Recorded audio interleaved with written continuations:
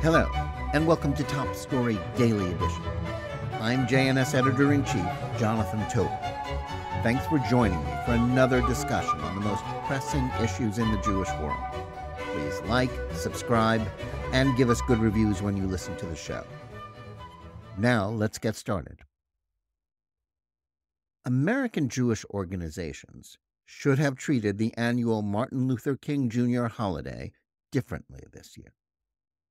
Ever since its adoption, Jewish groups have embraced the January celebration of the African American leader's heroism as an opportunity to reaffirm their historic commitment to both the cause of civil rights and good relations with the Black community. The holiday is commemorated with days of service in which Jewish community members take part in public projects to benefit those in need and their neighborhoods. It's also replete with events that speak to their desire to virtue signal their support for social justice causes, generally a synonym for liberal political projects. While this sort of thing is either commendably high-minded or, at worst, largely harmless, MLK Day in 2024 needed to be different. As much as many American Jews may desperately wish to act as if their traditional alliances remain intact, that stopped being viable after October 7th. To the shock of many otherwise liberal Jews, the reaction to the unspeakable atrocities against men, women, and children in southern Israel by Hamas terrorists committed that day was not a wave of sympathy for the Jewish state, but an unprecedented surge in antisemitism in the United States. At the heart of the problem is a fundamental repudiation of King's vision of an America where people would be judged by the content of their character rather than the color of their skin. Yet it is precisely those groups on the political left and in minority communities with whom so many Jews have sought to maintain alliances that are championing the ideas that make a mockery of King's dream while also granting a permission slip to antisemitism. The disconnect between King's ideas and the embrace on the part of contemporary progressives of race and racial division as the defining characteristic of all human endeavor has been apparent for many years. But it became glaringly obvious during the summer of 2020 when the death of George Floyd in Minneapolis set off a moral panic about racism and the Black Lives Matter riots ensued.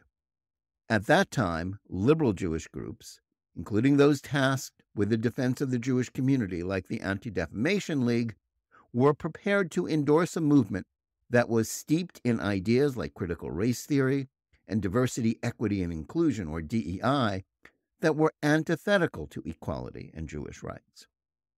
The widespread acceptance on the left of the intersectional myth that the Palestinian war on Israel was analogous to the struggle for civil rights in the United States should have served as a warning that the alliances forged during the 1960s were no longer relevant. Yet many, if not most, liberal Jews and their leaders turned a blind eye to this reality. Then came October 7th, and even the ADL and other liberal groups stopped being able to ignore the way their allies thought of Jews. The spectacle of mobs marching in the streets of American cities and on college campuses chanting for the destruction of the one Jewish state on the planet, from the river to the sea, and in favor of terrorist attacks against Jews both in Israel and abroad, the Globalize the Intifada chant, haven't just been merely upsetting. It has proved a seminal moment in American Jewish history, since for the first time in living memory, anti-Semitic utterances and activism have been treated as acceptable discourse by corporate media sources like the New York Times that a majority of Jews had treated as authoritative. Not only have large numbers of their fellow citizens turned out to demonstrate their indifference and even support for the largest mass slaughter of Jews since the Holocaust, but groups that had long been seen as allies had turned their backs on them. Most prominent among them were those representing the African American community and those who had championed the movement to transform American society via the imposition of DEI rules.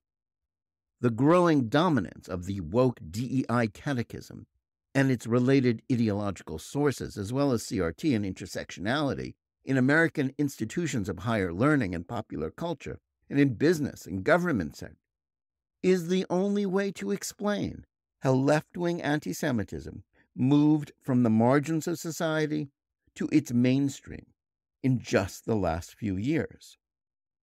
The willingness of so-called progressives and the intersectional left wing of the Democratic Party, which is largely dominated by minority groups, to join the ranks of those seeking to delegitimize Israel's right to defend its people against a genocidal terrorist group like Hamas, was perhaps to be expected. That has always been the position of the BLM movement and the Congressional Squad, whose members have done so much to mainstream anti-Semitic tropes.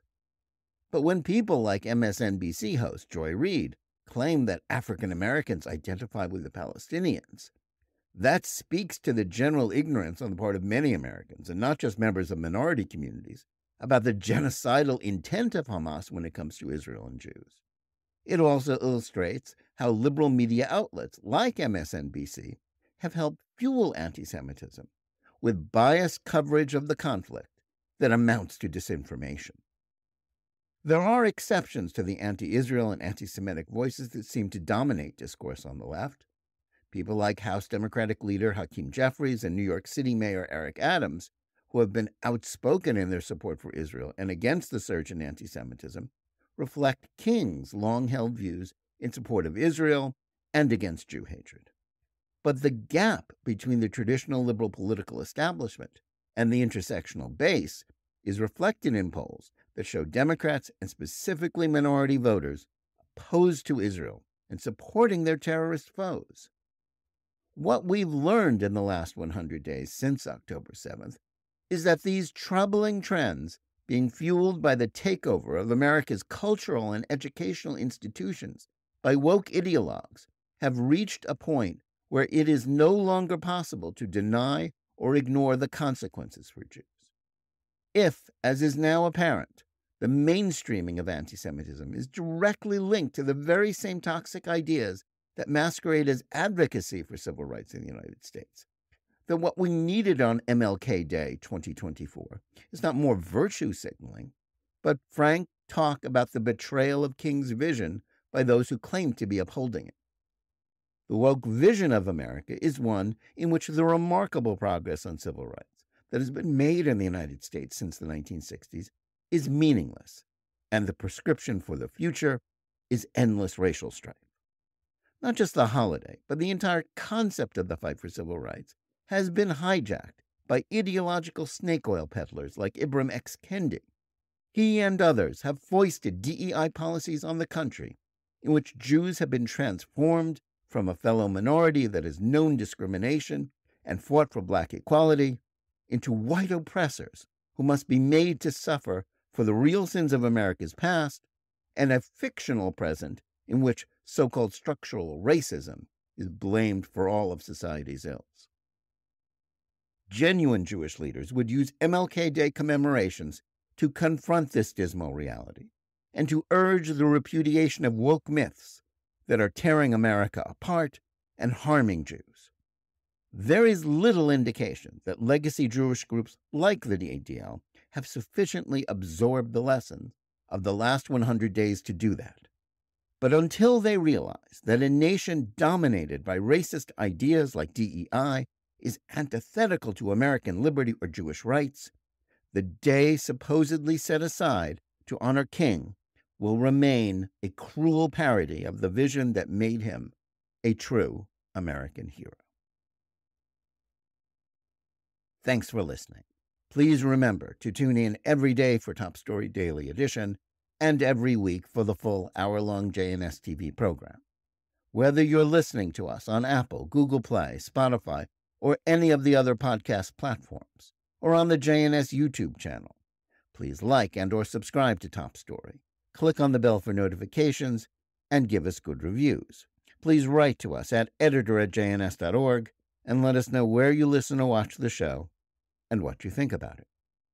And remember, keep reading and thinking for yourself.